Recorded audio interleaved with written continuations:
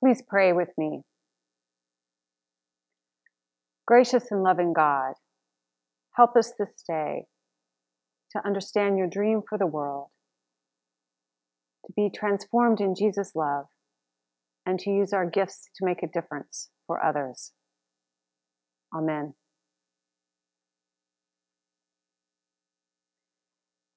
Here are two names guaranteed to stop a conversation: Satan and Jesus.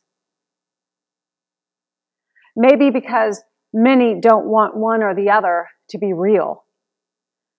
Or maybe it's because we know they are both very real. And we should think about them more than we do. For Mark, it seems Jesus and Satan are not only very real, they are constantly paired with each other.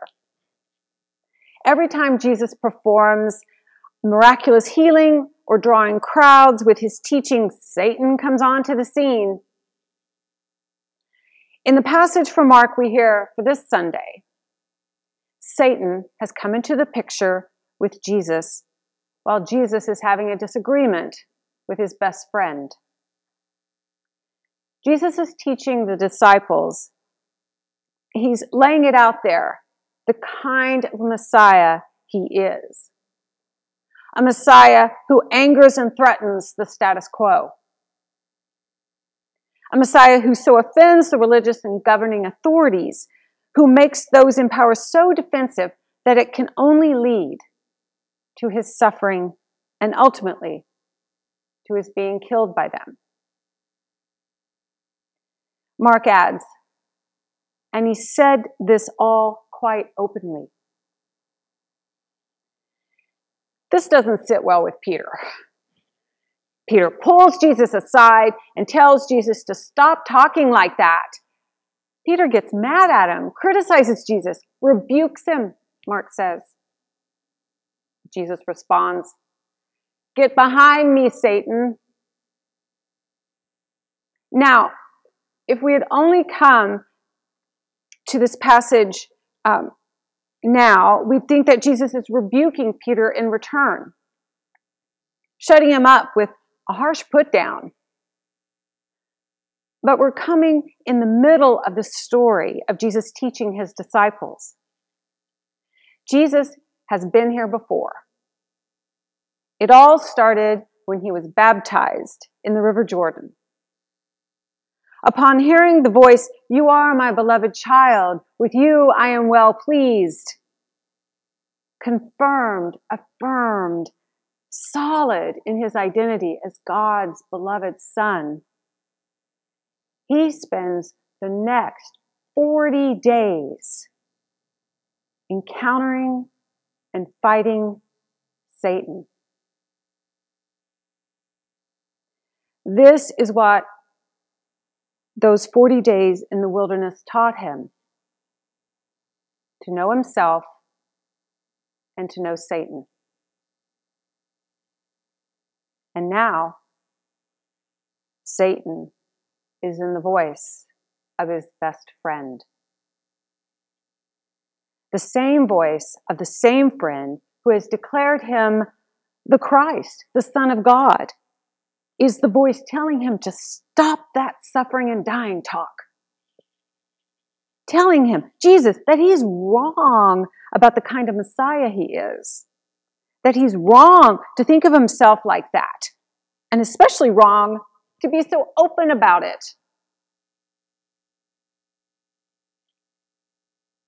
When has Satan come into the voice of your best friend? Jesus and Satan. They both bring out our fears and anxieties. Jesus is the way of love, and the way of love is threatening. The way of love takes us to places of vulnerability. The way of love takes us out of our constructed ego structures that keep us feeling in control and safe. The way of love is disruptive. It can call us out of our systems of security. The way of love calls us back to our authentic selves. Jesus is the way of love, and the way of love makes evil rise to the surface and react with cunning and violence. This is what he was teaching Peter and the others. Jesus isn't saying the only way to be a Messiah is to suffer and die at the hands of the secular and religious authorities. And so the only way to follow him and be good is to suffer and die on a cross. No, what he's saying is that teaching and healing and paying attention to the marginalized and the poor and the outcast and the needy and the sick is to continue to be led by God's love in the world will lead to suffering. Jesus knows who he is. Jesus knows how Satan works. Satan isn't Darth Vader exactly. Satan is the voice in our heads, our ego desire for fleeing or fighting. Satan is that impulse in us to hoard, to fear, to constrict. Satan is that deeply ingrained message in us that keeps us from claiming the spirit within us, that holds the grudge, keeps the anger stoked. Satan is the need to be right. Satan is that thing in us that causes us to go along with what our friends are saying to us, even when we know it's wrong or inaccurate. Jesus and Satan. Lent is the time for us to start the conversation, at least within ourselves and with our God. To practice Christianity is to claim your identity as a child of God and go deep into that, to live from it. It's to allow the force of God's love, repairing, redeeming, and creating to use you, to work through you, and for you to be listening to that as your truth. And to claim your identity as a child of God is to know. It just makes people uncomfortable. It can make us uncomfortable. Self-doubt. It makes our family and friends, society nervous for us. And if we listen to them, little seeds of self-doubt, anxiety, am I crazy? Am I wrong? Creep in. And we can be immobilized. We quit listening to the divine things. Out of fear, we'll lose the human things.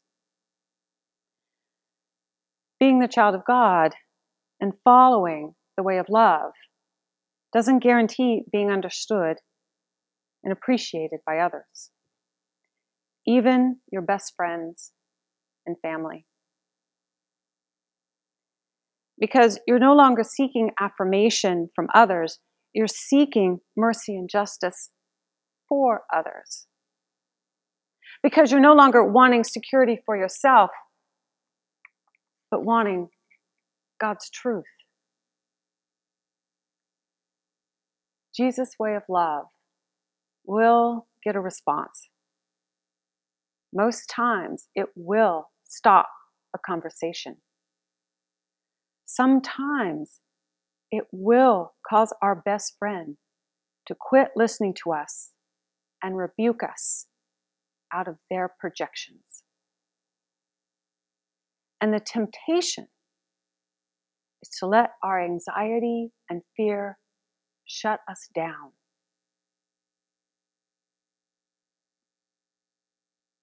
We have these 40 days of the Examen to get to know ourselves and to know our Satan. This is the conversation. The examine begins. Start with water. Remember your baptism and give thanks. You are God's beloved child. This is your true self. Now, write down a description of your true self, just between you and God. Go. Stand out in the sun. Close your eyes. Feel its warmth on your skin. Pray for the light to let you see your true self. Stand in it.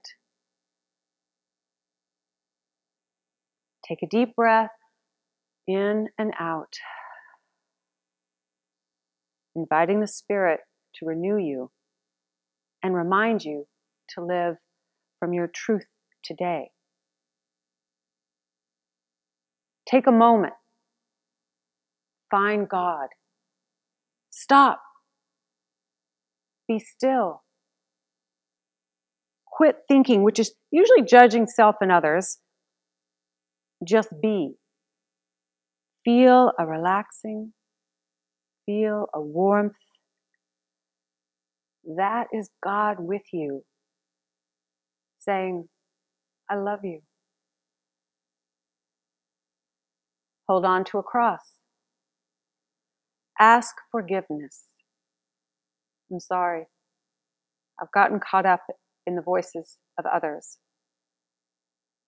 I have let human ego determine me.